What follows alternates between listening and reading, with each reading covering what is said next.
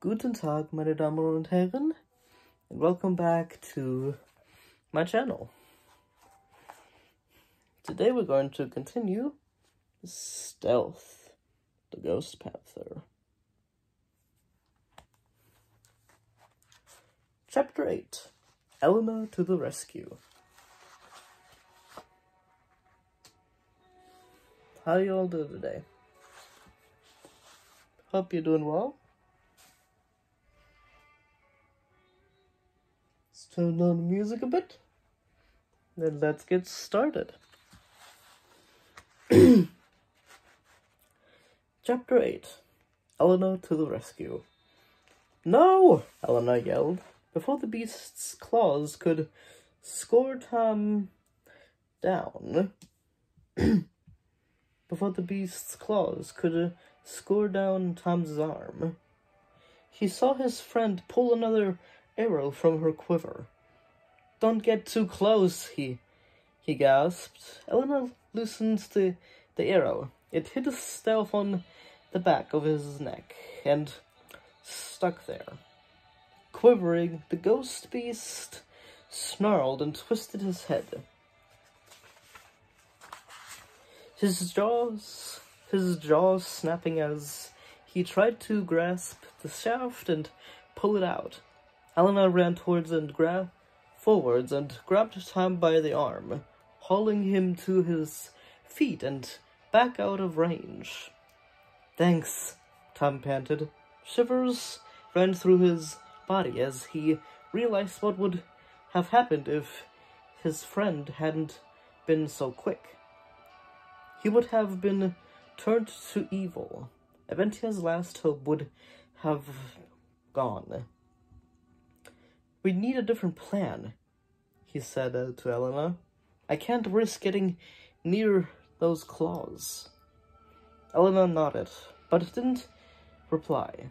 She was still watching the furious beast, her bow raised and another arrow notched on the string. Tom remembered how he had swung himself through the air to escape from the store back in Stonewind. That's it, he told himself. I need a rope. If he could lasso Stealth and climb onto his back, the ghost beast wouldn't be able to reach him with his claws. And then I can rescue the piece of amulet from his collar, Tom thought. Glancing around, he saw a pile of barrels stacked up beside the wall of the inn, bound together by a piece of rope. Tom seized his sword and darted over to them, tugging desperately at the knotted coils. Behind him, he heard a triumphant snarl and glanced back to see that Stealth had finally wrenched the arrow out of his shoulder. His gleaming teeth glittered the shaft, and he tossed the scraps away. I've got to get this rope loose now, Tom thought. Stealth crouched again, snarling as he prepared to leap at Tom. At the same instant, the knot gave way, and Tom pulled the rope free from the barrels. And here's Stealth with the arrow finally out of his shoulder and in his teeth.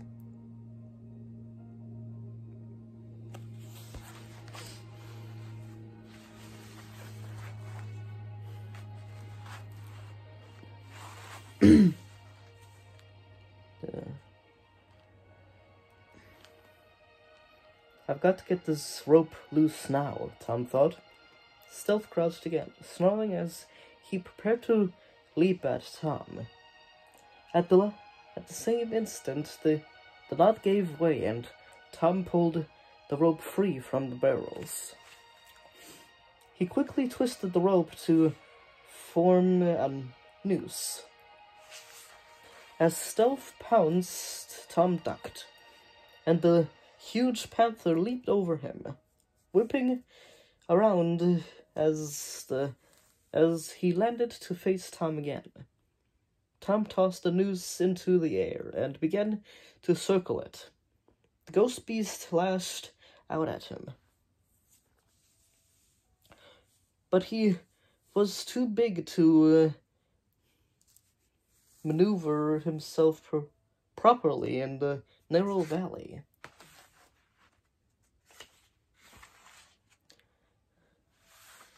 Move back, Tom instructed Elenna. We need more space.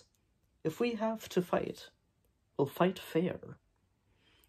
With his gaze fixed on the panther, he heard Elenna leading Storm away, and the patter of Silver's paws on the cobbles. Tom followed them, walking backwards, circling the lasso over his head.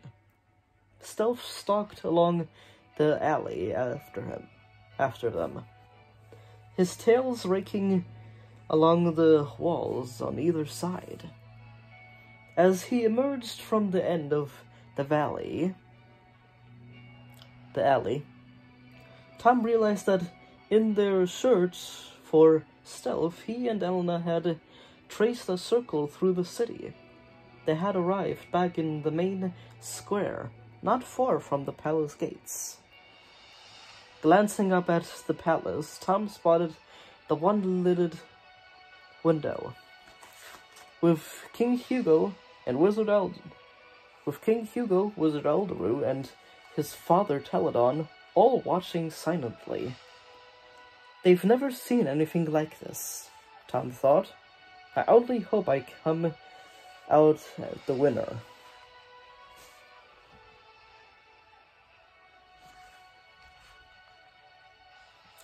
Stealth had emerged from the alley too, and was prowling across the square towards Tom. Circling the lasso, Tom tried to dodge the best moment to strike. Tried to judge the best moment to strike. Tom, be careful. Elenna's voice had a warning note. He realized that Stealth had understood what he was trying to do. The beast was circling one of his tails above his head, making a lasso out of his own tail. If he catches me, I'm done for, Tom told himself. It's now or never. Here is Tom with Stealth making a lasso out of his tail.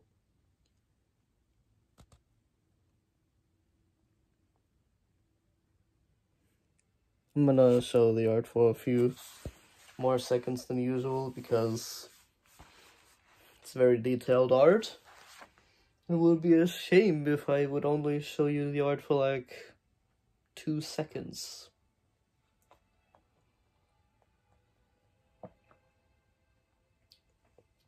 Then again, you guys can always pause the video at any time. So there'll be no issue with me putting it out for a few seconds. More or less. He had to lasso the beast before the beast lassoed him first. And he could see that Stealth's body was gradually beginning to fade into his ghostly form. I've got to catch him before he changes, Tom realized. He sent the rope arching through the air towards the panther. At the same time, Elenna fired a barrage of arrows at the beast's back legs. Stealth's head snapped around, and he bared his teeth at her. The beast had turned half ghostly, but Tom could just make out enough of him to aim. Yes! Tom's triumphant shout echoed across the square as the noose fell perfectly over the ghost beast's head. Tom pulled the rope tight around Stealth's neck and ran to his side. Distracted by the struggle, it was clear that Stealth could no longer concentrate on becoming a ghost. And he returned to his full form. Gripping the panther's collar on one hand, Tom vaulted into the beast's back. Stealth struggled to wrench the rope out of Tom's hands, but Tom held it tight. Stealth swung his head around, his fangs snapping at Tom. But every time he turned to get closer, Tom was carried out of reach on the beast's own body. The rope burned his hands as he clung to it, trying to stay on the ghost panther's twisting back. Sitting astride the beast, Tom drew his sword again, gripping the rope with his own hand. He managed to scramble to his feet, but almost lost his balance as Stealth reared up on his hind legs on an effort to shake Tom off.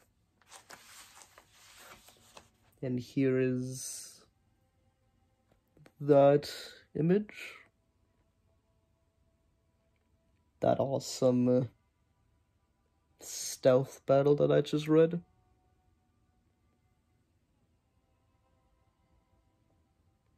Yeah.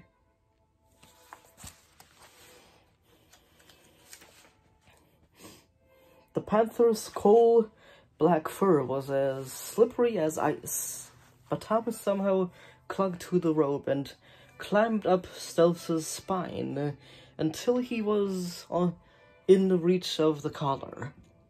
With a single stroke, Tom sliced the collar through. It clattered to the ground, the piece of amulet ringing on the cobblestones of the square. Stealth let out a final roar of pain and anger. At the same instant, a fierce gust of wind blew through the square. A whirling reddish-purple cloud began to form in front of Tom, and a scream of rage echoed through the air. No! Tom recognized the voice as Malvel's. And that was Chapter 8.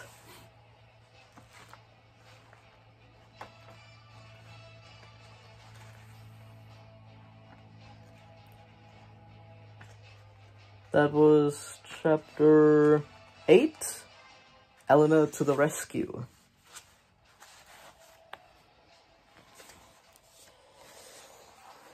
Well, Tom defeated Stealth. 2 more chapters to go. And I hope you like my reading of this chapter.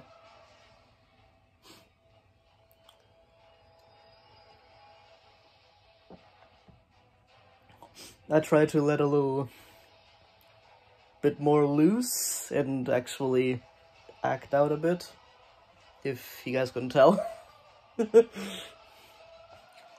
But anyway, that was Chapter 8 of Beast Quest. And I hope you guys like, subscribe, and hit the bell if you guys are interested in more. We're almost done with Series 4. 2 more chapters to go. And I hope I will see you on Thursday. Well, I'll be reading Chapter 9 of Stealth, the Ghost Panther. Alright. Hope you have a great Tuesday. And I will see you in the next video. Bye-bye.